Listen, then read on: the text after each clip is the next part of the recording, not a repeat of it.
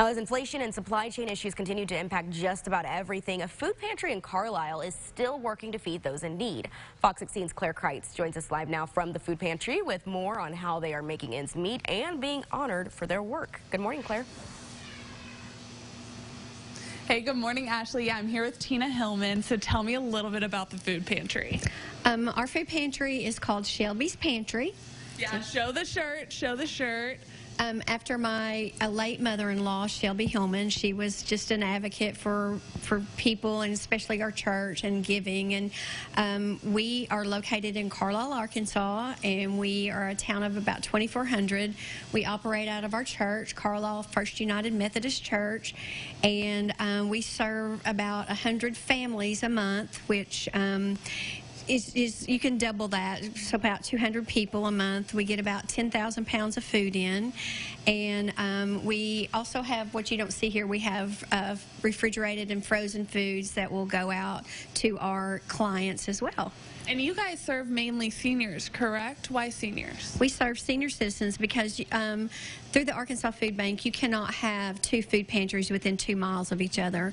And Emmanuel Baptist Church has a pantry for all ages, and ours is 60 and up, and you have to live in Carlisle.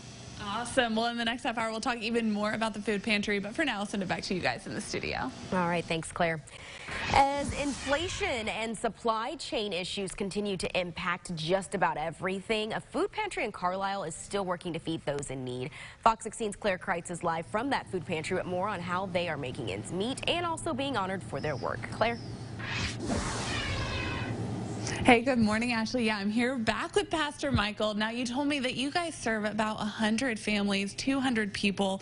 How have you guys kept it going through inflation, supply chain issues? The community. First, you get a lot of grants from organizations throughout the state, but the community, members of this church, as well as members of just about every church in this community, are extremely generous when it comes time to feed people. Yeah, what can you say about the women that put in so much work to this food pantry? Remarkable. Yeah, I know. They're probably waiting for another word. No, remarkable is the word, because when I got here in January 2001, this was running like a machine. It grew from, I think, like Tina said earlier, 14 families to now over 100 families, and it'll probably be bigger long after I'm gone. So they're the ones who keep it going. What can you say about community support? It's not just people here in the church, it's everybody. It is, and that's what the community is about. It's a small enough town, everybody knows everybody, and I know sometimes they think, well, that's not always a good thing, but they also know when someone's in trouble. And I think of everyone I've encountered in this town so far would literally give the shirt off their back in that moment if they knew somebody needed it. That is amazing. We'll keep talking about the amazing work here in the next half hour, but for now, I'll send it back to you guys in the studio. All right. Thanks, Claire. As inflation and supply chain issues continue to impact just about everything, a food pantry in Carlisle is still working to feed those in need. Fox 16's Claire Kreitz joins us live now from that food pantry with more on how they are making ends meet and being honored for their work. Claire? Hey, good morning, Ashley. Yeah, I'm back with Tina. Now let's talk about the award that you guys are getting for the amazing work that you guys do. Thank you.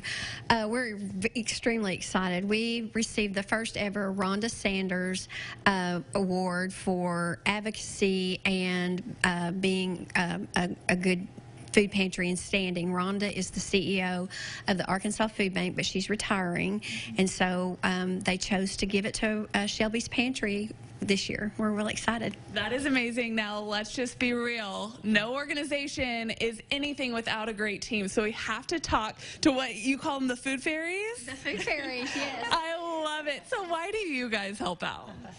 Well, it's more of when you put the food in the car and you see the seniors' faces, it is such a blessing because they say, God bless you, and we're there to bless them, not to receive the blessing. You know, it's awesome just to see their faces, how appreciative they are, and it really touches my heart. And it does these ladies too. It does something for us serving them. Yeah, what about you? Well, you know, we're feeding them, and it just feeds my soul. I thoroughly enjoy it, just to see you know, their faces and how they appreciate what we're doing for them. That is amazing. Well, thank you guys so much for having me out this morning. I had so much fun with you guys. I'm going to send it back to you guys in the studio. All right, thanks, Claire.